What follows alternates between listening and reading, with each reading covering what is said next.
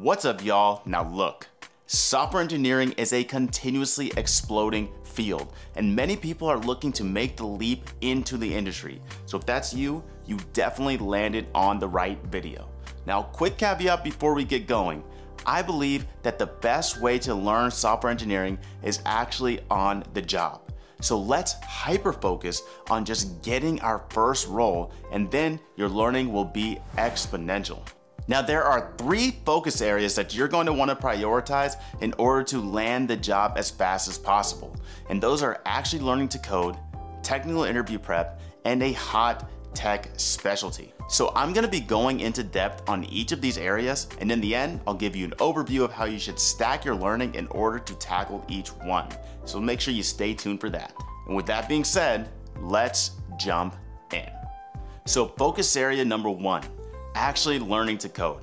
Now, a lot of people will tell you that you should do project-based learning because it allows you to focus on what you're actually interested in, and when you get stuck, you learn how to get yourself out of those jams.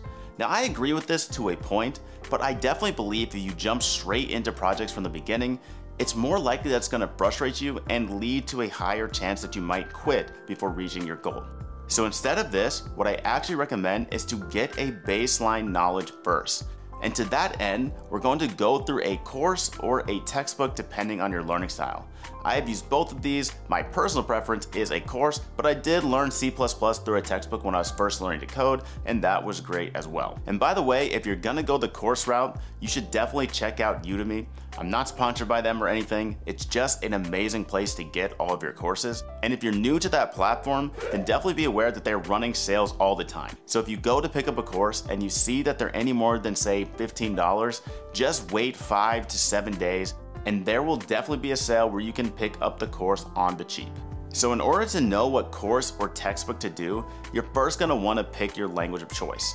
My recommendation for this is to go onto YouTube and look at front end and back end. Spend about 15 to 20 minutes watching videos on each one and see which one piques your interest more. Once you've done that, just look at the common languages used to perform each one and watch a few minutes of videos on those languages, and then you'll have a pool to pick from. Once you learn one programming language, it's a lot easier to pick up the next one, so just keep chugging along and learn the fundamentals. So as you're going through this course or textbook, make sure you're stopping to do all the exercises along the way so you can really build the fundamentals, but avoid trying to memorize everything. The more you code, the better you'll get, and you'll quickly realize that you can just look up so many things that make memorizing them obsolete. So as you're going through the course, just seek to understand the material as you do it, and you will get better and better at programming as you go along. Once you finish your course or textbook, then you're gonna wanna jump into 2 guided projects. Now, I say guided because you'll still probably see yourself as a beginner, and it might still be hard to just jump into a full-fledged project. So instead, go onto YouTube and look up tutorials for projects you might want to do. Follow along with those tutorials, and you'll get a nice structure for your project, and then make it your own. And so now you're gonna wanna add your own features on top of the project, and you can start to get a feel for how to do things yourself. For example, when I was early on in learning to code, I went through a tutorial on building Space Invaders in Python. And this was a great way to get a good structure going, but I thought it would be cool to add hazards and upgrades, so I about doubled the code, truly making the game my own. And this was a really fun project, and it didn't feel overwhelming because I allowed the guide to give me a nice framework from which to work from. So I would suggest that you do the very same thing and go through 2 guided projects after you're finishing your course or textbook. The next thing you're gonna wanna do is 2 projects on your own. Now, it's important to realize here that we're just trying to land a job in software engineering. So these projects don't need to be perfect. You really just wanna get a baseline functionality, and as soon as you get that, you can go ahead and throw them on your resume. And by the way, you can also throw your guided projects on your resume because you added your own features and made the project your own. So once you get baseline functionality in the first one, go ahead and move on to the second one and try to achieve the same goal. And to be honest, after you finish the 2 guided projects and your first personal project, you're gonna be ready to go ahead and work in the industry. We're still gonna try to do the second personal project as well to bolster your skills and your resume. Now that doesn't mean waiting to apply until we're done with all of these projects, but we'll get into exactly when you should apply in the overview at the end. And honestly, that is all for just the learning to code portion. It's a very important part of the process, but with these actionable steps, it's probably not as scary as it may have seemed before. So focus area number 2, technical interview prep. And I can hear everyone cringing as I'm about to say that this is probably even more important than the first focus area of learning to code. Now, obviously, you have to learn to code a bit in order to technical interview prep as well, but this is a whole different animal in and of itself. And when we're just trying to land a role in software engineering, it is becoming increasingly important in your success rate of doing that. So we're gonna be tackling this area with 3 concrete steps with a resource linked to each one. So the first one is learning how to actually approach these problems. And to do that, my recommendation is to get Algo Expert. This was integral to my preparation for technical interviews as it taught me how to approach these problems in the first place. So pick up Algo Expert and first tackle the data structures crash course. I would say only spend about a week here. You can go through it pretty quickly. You just want a baseline knowledge of data structures so that you can start to frame your mind around how to use them in the algorithms. From here, you're going to want to tackle 1 question per day, making sure to give yourself the proper amount of time to rest each week so you don't burn out. And when you're doing the questions, try to do them on your own first, use the hints as you need them, and when you're really stuck, head over to the video. This is honestly the best part of the platform, and watch through the conceptual overview, go back to your question, try to do it again after you know kind of how to solve it, and then you can also watch the code walkthrough. This is honestly an amazing platform, and they probably have your language of choice. I would definitely recommend learning to technical interview prep with Python, as it's just the easiest language to use during your interviews and it's very widely accepted.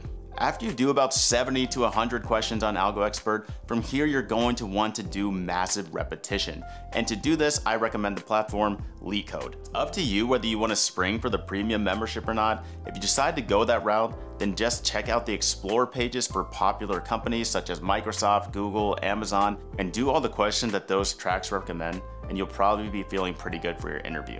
If you want to go the free route, that's totally cool as well. I would recommend checking out a curated list such as the Blind 75 so that you don't waste time going through questions that are unlikely to come up in an interview. Now that you've completed that, you're going to want to just get comfortable with the interview itself. It's a lot different going from the practice realm to the interview setting, and so for this, I cannot recommend it enough. Please get on Pramp.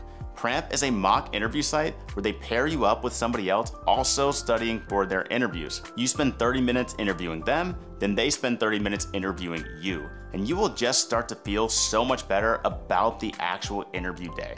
I did over 20 of these in the few weeks leading up to my biggest interviews to get comfortable with the idea of interviewing. Plus, it allows you to meet some really cool people, and I have a few friends I met on Pramp I'm still in touch with even over a year later.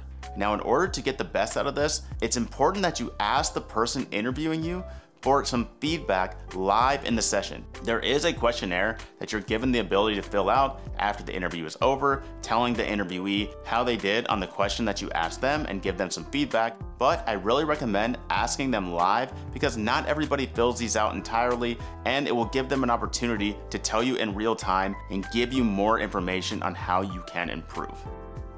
So those were the 3 steps to preparing for the technical interview. It's really important that you start that as early as possible, and we'll get into exactly where to position it once we hit our overview of the timeline. So our final focus area to prioritize is learning a hot tech specialty. A lot of people, when they're first starting out, and I know that I did this exact same thing, will try to be a jack of all trades on their resume. But what I've actually found, if you can find a hot tech area and dive deep and become a special of this, just litter your resume with this area. If you pick a hot area of tech, such as cloud computing, machine learning, artificial intelligence, there will be so many companies looking for these roles. And oftentimes these companies prefer somebody that goes deep into these roles instead of having a lot of general surface level things on their resume.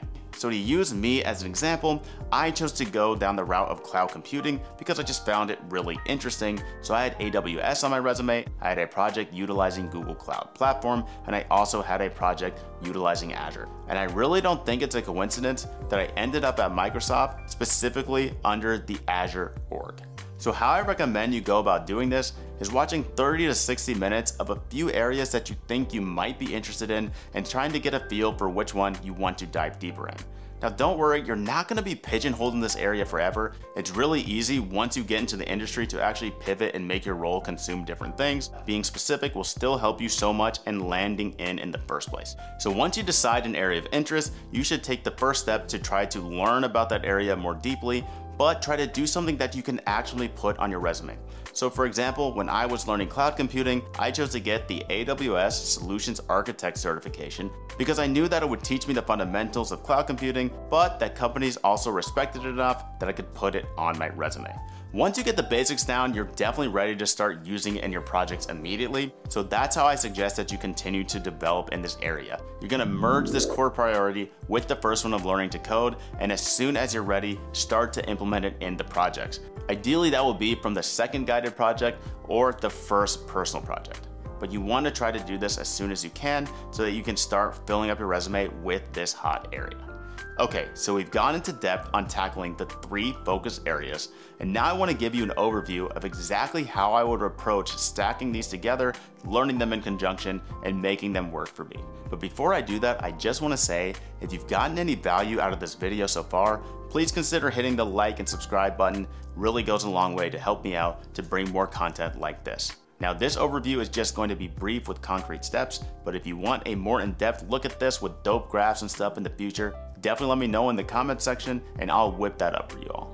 The 2 areas that you're going to want to be focusing on from day 1 are actually learning to code and technical interview prep. So at the very beginning, you're going to start with your course or your textbook, and alongside of that, knock your data structures crash course out, and then start doing 1 question per day for your technical interview prep. So once you finish your course or your textbook, moving on the learning to code thread, you're going to start your first guided project. This is also the time where you're going to start learning your hot tech specialty and getting a baseline so you can use it in upcoming projects. Hopefully by the second guided project or your first personal project, you'll know enough to start integrating this hot tech area into those projects and getting them down on your resume. And remember, this whole time, we're still doing Algo Expert at least 1 question per day, 5 days a week. So when you finish the 2 guided projects, jump into your first personal project and just work to get a baseline functionality. As soon as you do that, this is when you apply. Don't wait until your 4th project is done. Just go right now. There's definitely a chance that you could make it into the interview stage right from this point. But even so, you're going to move on to your second personal project, and as soon as anything is working on that, update your resume with this 4th project and you're going to be well on your way. Right when you apply is also the time that I would switch from Algo Expert to LeetCode and start getting that pattern recognition and that repetition of concepts. Okay, so up to this point, you've finished your course, you've done 2 guided projects, and you've gotten baseline functionality in 2 of your own personal projects. You've also integrated your hot tech specialty. So now is the time to start bolstering your skills section by just learning other technologies and languages at a surface level. So start looking into front-end frameworks, back-end frameworks, databases. Just learn a small amount about some of these areas and do some minor exercises so you can discuss what you've used it for in the past when your interviewer asks. Now importantly, once you actually land an interview, this is the time you're going to want to jump on Pramp and start to get a feel for the interview setting. Do as many of these as you can. You can completely abandon all projects and other forms of technical interview prep and just focus on this. Now you have the interview and it's time to go crush it. So that's really all you need to know in order to learn to code and get into the industry as fast as possible. Try not to let it be overwhelming. If you just take it 1 step at a time, you will be successful. And so that's it for me. But remember, we'll all make it together. Just gotta keep praying.